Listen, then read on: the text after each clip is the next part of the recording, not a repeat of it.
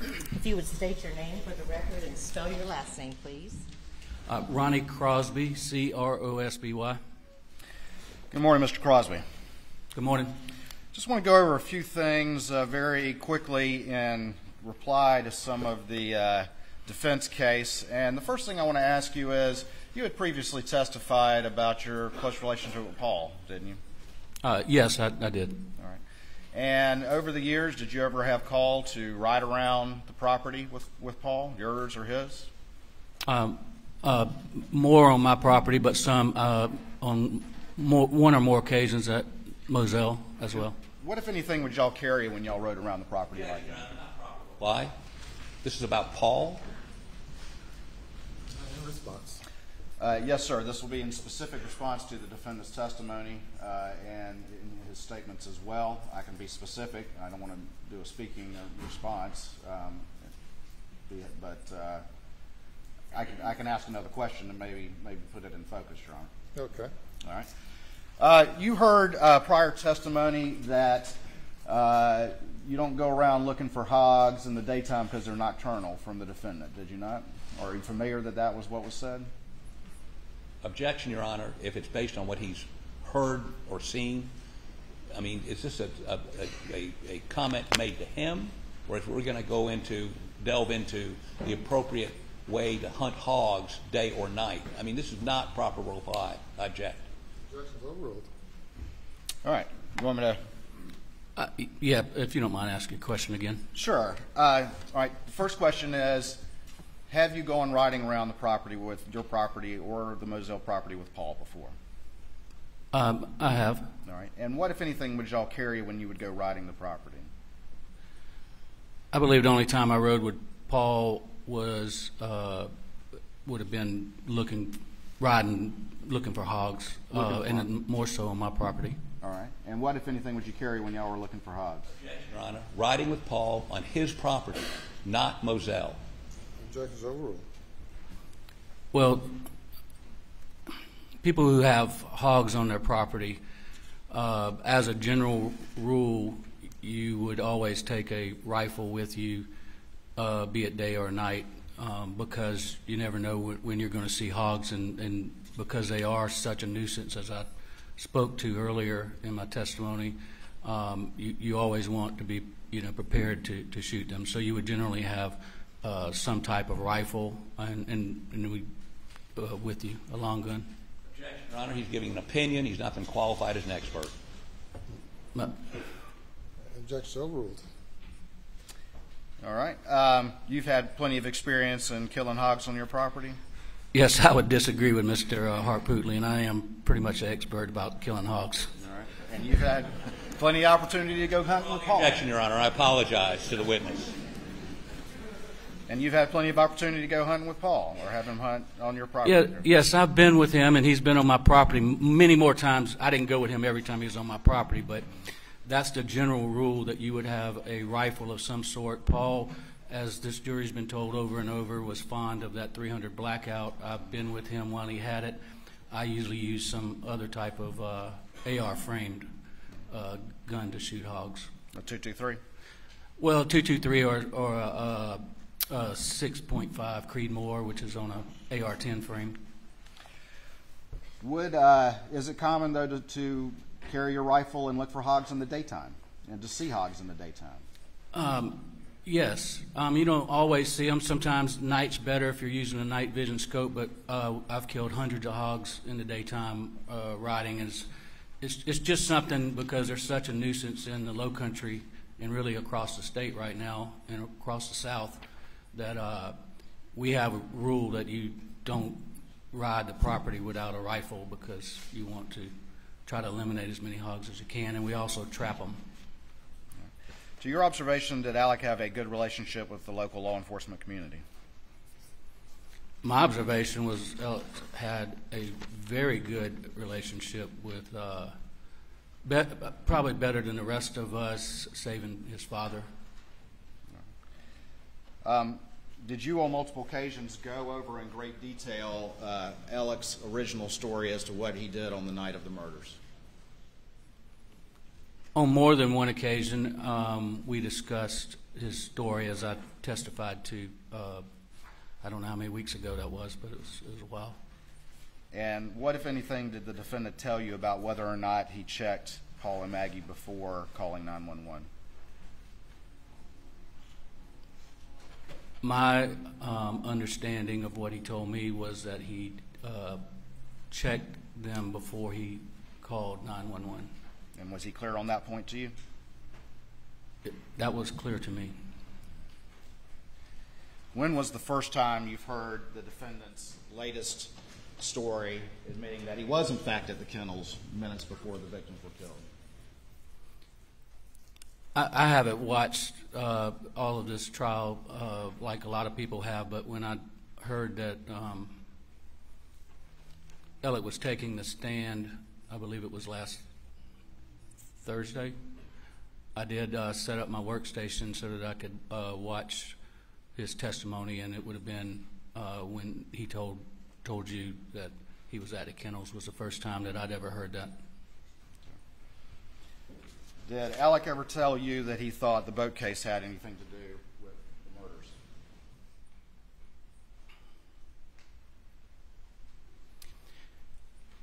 Consistent with what Alex told in his testimony, he specifically told me that and told us that he did not believe that anyone on the boat had anything to do with it. I don't recall any other conversations with him related to the boat case, but he specifically did not believe, and I think that's what he said last week, that anybody on the boat. But as far as anybody outside, you know, there was a lot of speculation going on, but I don't remember ever discussing that with him. With him? Right, because we wouldn't know. I mean, everything beyond was, you know, I don't know. It would have been speculation, but I didn't have a conversation with him about that. Did you ever have a conversation with the defendant about Barrett Boulware needing money because of his illness? And you're referring to, yes, I did in I believe it would have been June of 2018. What was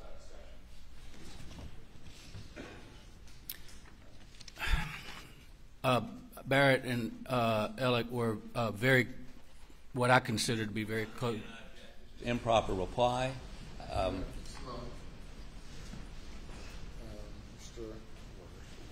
Yes, sir. The defendant during cross-examination was specifically asked about this particular transaction and that we're about to discuss, and Mr. Crosby's testimony would be in response to what the defendant said about the money, and in as much as he tried to imply that, well, Barrett kind of owed me money anyway, as justification for him stealing money from one of his best friends. He did not ask him about a conversation he had with Mr. Crosby about that money.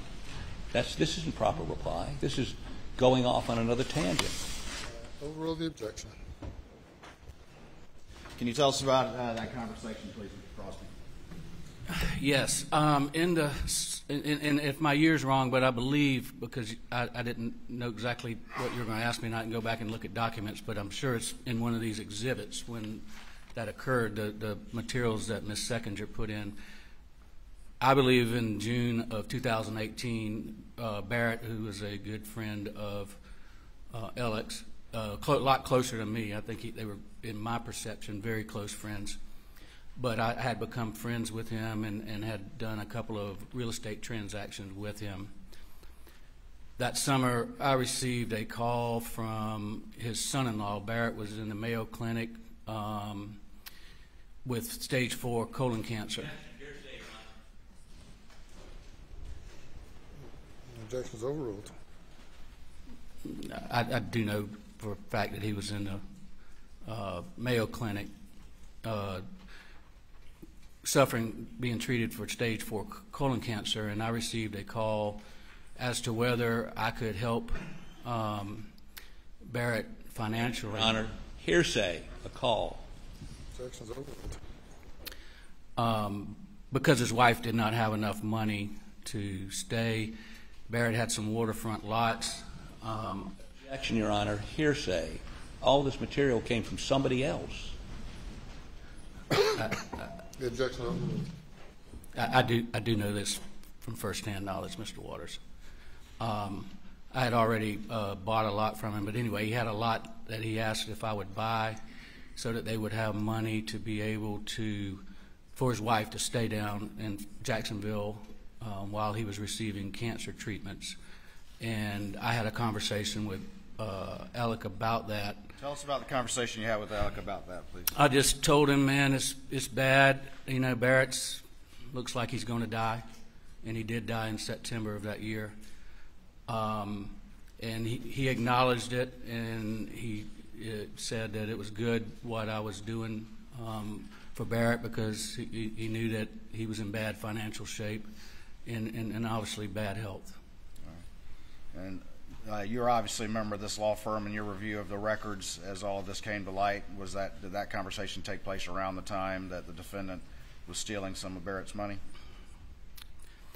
Yes, through this investigation that y'all have heard about into the financial stuff starting in early September of 2021, we started going through a lot of files, and as part of that process, somewhere I determined that in June of 2018, I believe, and I can't tell you the exact figure, but I believe it was a $70-something thousand insurance check that came to the firm on behalf of Mr. Boulware that didn't go through the firm. It was just Alec took it that same month that we had that conversation.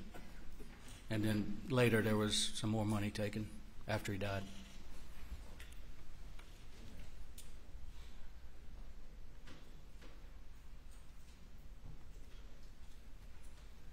I'm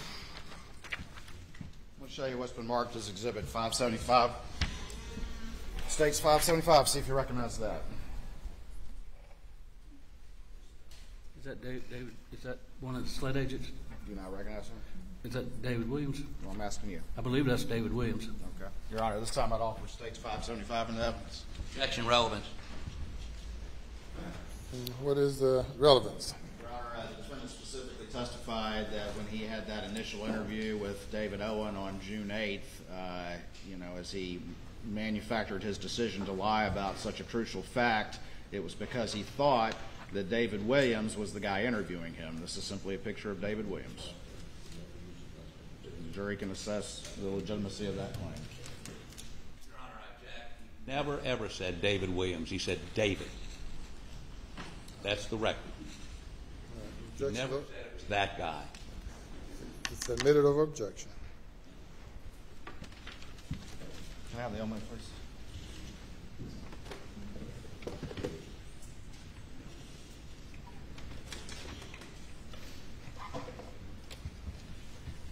All right. That's who you recognize as David Williams? Yes, I didn't know him. I got to know him through this investigation, and I do believe he was the agent that was involved in the case with Chief Greg Alexander that was referenced. Clearly not David Owen, though, correct? Well, that's not David Owen. All right. Have you ever tried cases with Alec? I handled a lot of cases with Alec. I believe the only case I tried to jury with Alec was actually here in this courtroom. Did you observe him being able to get emotional during that closing argument? Yes, as a couple months ago when we talked and you asked me what kind of lawyer Alec was, and I told you he was a good lawyer, and one of the things that I think I explained to you was that he was a theatrical type presence in the courtroom, and he could get very emotional doing closing arguments in front of a jury. Thank you. Please answer any questions the defense may have. I hate to go here, but let's talk about hog hunting, which I know nothing about, okay? You might not want to go there then. I've been here so long, I think I probably do need to learn how to hog hunt. But I guess my first question is this. Did you ever ride Moselle with Alec? Did you ride around Moselle with Alec? Probably. I know I dove hunted there, so I believe I rode on a Ranger, but I don't ever remember doing much riding with Alec at Moselle. But I know I dove hunted there, and sure I rode in a Ranger or some type of ATV with Alec, but I don't have a specific. Well, when you're riding around dove hunting, you got a gun with you, right? You would? Would you take a shotgun to hunt dove? Yes. Would you take an AR weapon too? No. Why? I mean, them hogs are out there, right? Well, they don't usually come in a dove field when you're shooting dove. So Well, I don't know. You just wouldn't, Mr. Harpootlian, typically. I mean, but daytime, you're riding around the property, you got a shotgun. You got a slug in that shotgun, or you using bird shot? you would shoot bird shot. Okay. So if a hog came up, nothing you could do. If a hog came into a dove field with a bunch of dove hunters, Well, maybe they you're would on your shoot way. at him regardless. Maybe you're on your way to the dove field. You don't. The dove field's not right next to the house, is it? Yes, it's right within a few hundred yards. Bordered by the swamp. The swamp's on one end of it, yeah. Okay. And where do the hogs live during the day, primarily? Well, they can live in a swamp, they can live in a bay, it can be anywhere, but largely in the swamp. The swamp. So a hog could have come out of that swamp, Yes. and you were unarmed. As I said, if a hog came in a dove field near somebody dove hunting, they would probably shot it with bird shot. Would that kill a hog? If it was close enough, but unlikely. But unlikely. So you have, in fact, ridden around Moselle without a gun to kill a hog, appropriate gun to kill a hog. Well, yes, if I was going over to the dove field, I wouldn't have one. But you've never ridden as Paul and Alec did that afternoon, just looking at different, like where deer, what do they call them? Where they plant stuff for deer? Food plots? Yeah. Or looking around at how these fruit trees were doing. Remember the Snapchat video? I've never done that with Alec, and that I recall, but I could have in the past, but I don't have a specific recollection. Or where they planted some corn for, I guess, used corn for deer and ducks? You do, but you don't plant them in the same spot. No, I get that. One would be near a pond or in a pond or around a pond. Correct. They had a duck pond. Right. And then others would just be out where the deer might come out and try to feed. Right. Look, we don't need to go there. Yeah, I don't think, yeah. Okay. But you've never rode around like that with them, looking at different plantings and that you remember. I don't have a specific recollection of doing that with Alex. Okay, but would you? You're not telling this jury that they would do that without a blackout. They could. I mean, would it bother you or offend you or scare you that they're riding around the property during the daytime without the blackout? No, I was answering questions about what's normal if you were looking for hogs or if we were just riding my property. I mean, most people carry a gun, but no, I have no idea what they had with them or what they were doing. And I think Alec testified they were looking for signs of hogs because you could come back. It'd be a lot easier to find those hogs at night, right? They come out more likely at night than they do during the day.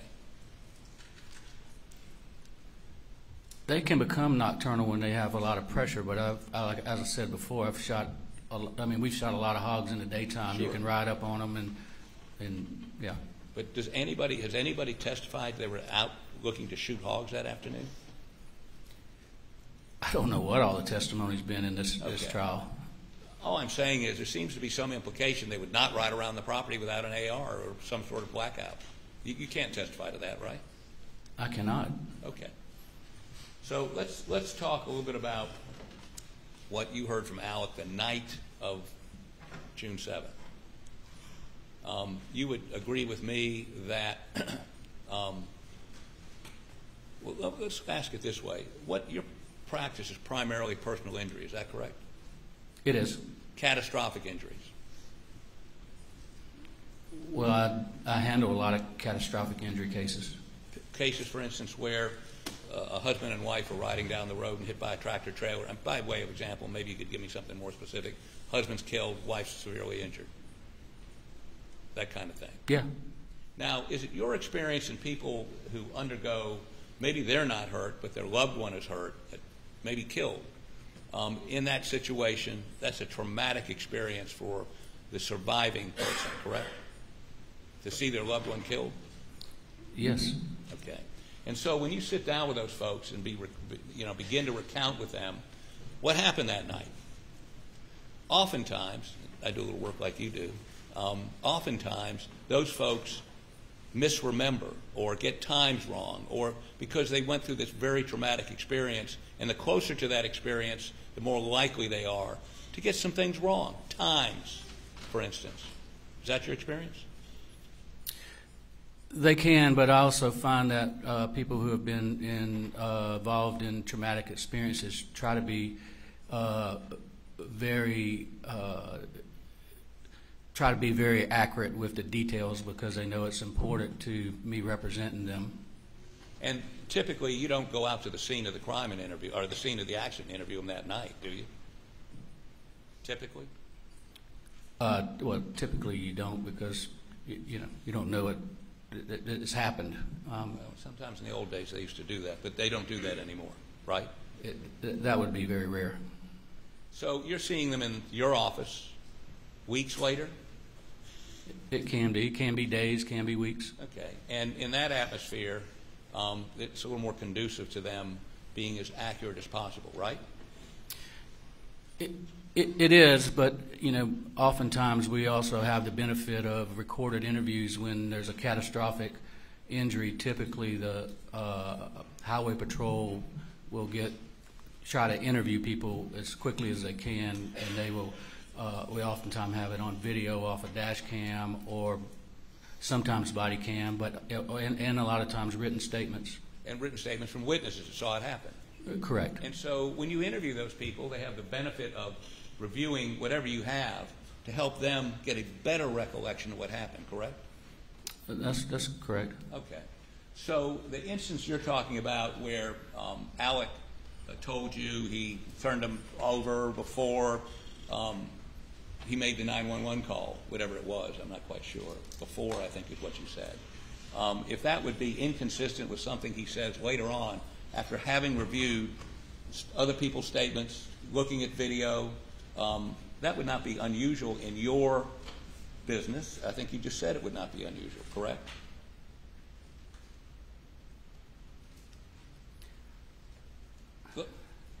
Strike that. You're trying to take me somewhere that you probably don't want to. Oh, no, I think I want to. Answer the question. Withdraw the question. Let me ask you this question. Maybe let's get to the meat of matter here.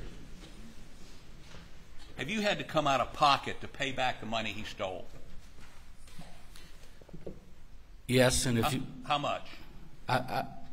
Don't tell me you don't know. Well, we're still counting, Mr. Harpootlian. Well, how much have you paid so far? We have had to borrow millions to pay back. No, how much have you had to come out of pocket? Well, when you borrow it, you got to pay it back, and I couldn't tell you how much has exactly been paid back as of we sit here today.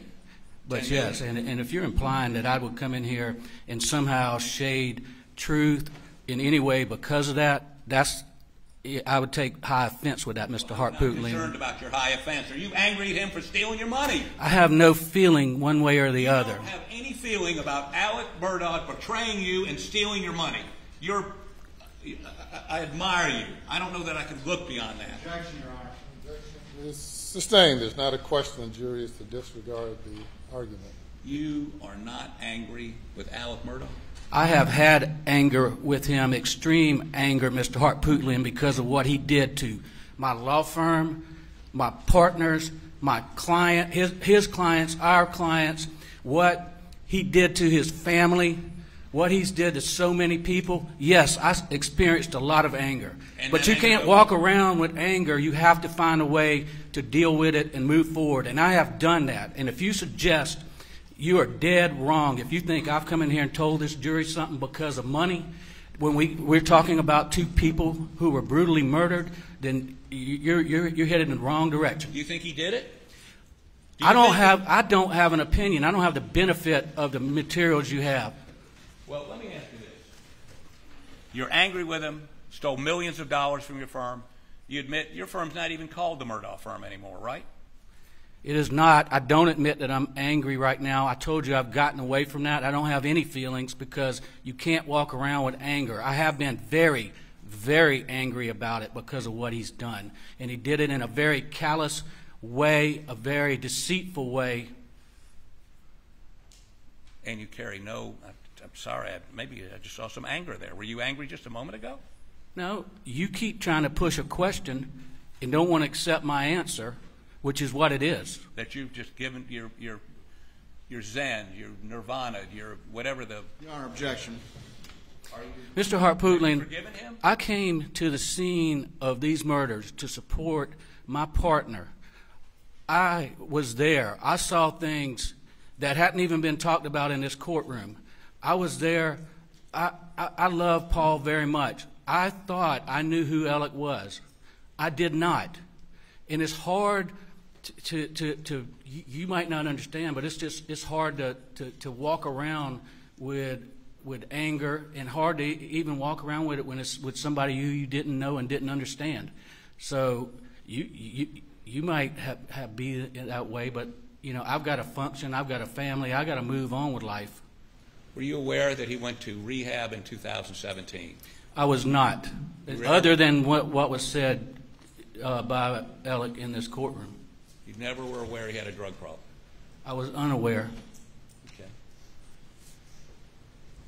Sort of.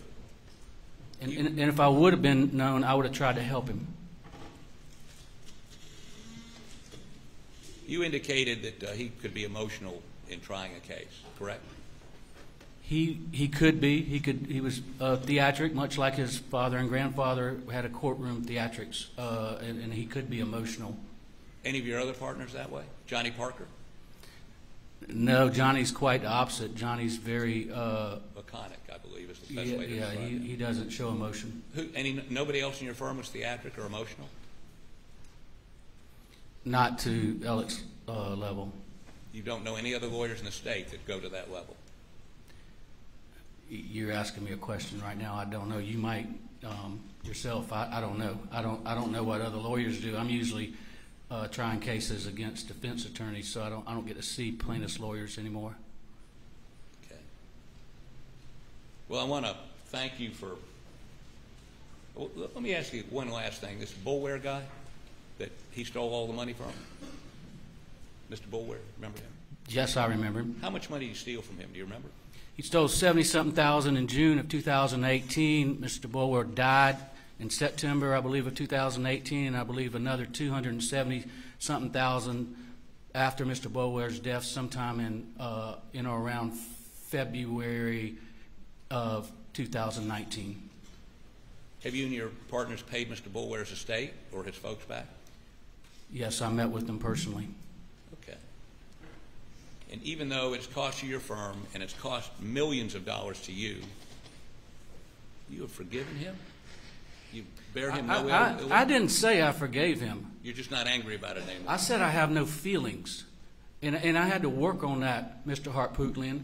You know, when you go through what we've gone through, not only the trauma of losing people we loved in a double homicide, seeing the aftermath, and then learning that someone you've worked with for more than 20 years had been stealing throughout a period of time and deceiving us, there's a lot of emotion there. And yes, it was bad in the fall of 2021, and I have found a way to have no feelings. It's not forgiveness, it's just I don't have any feelings. You're not angry here today? You're not angry at him at all? I'm not angry. If I raise my voice, it's only because of the implication that you were trying to the make implication out of it. That you might not want to help him in front of this jury here today because let me finish the question. Because he destroyed your firm, he stole millions of dollars you had to pay back. He deceived you. All that's away and is not influencing your testimony here today at all. If you'd answer that yes or no, then you can explain. all those things happened, and it does not influence my testimony. I take the oath that I just took very seriously. And if you've got any indication that anything I said was inaccurate, I'll be glad to address it with you. Well, the jury can judge that. Thank you.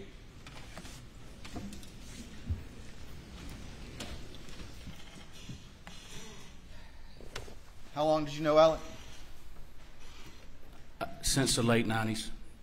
And knowing what you know now, was he able to look you in your eye and lie convincing to you day in and day out? He did.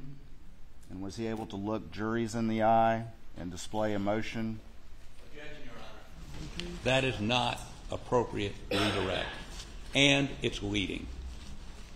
The objection is sustained. Mr. Harpootlian asked you about some of the things that you have gone through. And is your issue with Mr. Harpootlian's questioning the implication that you would come in and shade things in front of this jury? Objection, leading. What is your concern with Mr. Harpootlian's questioning of you? Can you express that to the jury, please? All that he just went through with you, sitting up on the stand, having to deal with this, what is your problem with what he was trying to say? Well, I fortunately, to start with, I took an oath to tell the truth. But we as lawyers also have oaths and obligations to a court. And it goes a lot deeper than just that oath. We are bound by rules of professional conduct, ethical rules that I take very seriously as a lawyer. To my knowledge, I enjoy a very good reputation as far as being a person of integrity. And that's what I took issue with, is him attempting, because he cannot impugn my integrity. That's fair. Would you take a .22 if you went out looking for hogs? Possibly a .22 Magnum, which is a long rifle. Which is a long rifle? Yes. You take a long rifle, not a pistol, is that correct? Yeah, I would never. I'm not a good shot with a pistol, but I would never take a pistol. And what was Paul's favorite gun for shooting hogs with? I knew he always had a .300 Blackout, but I don't know if he shot him with anything else. Thank you. Nothing further. Anything further? I'm sorry, Your Honor, I just can't leave this alone.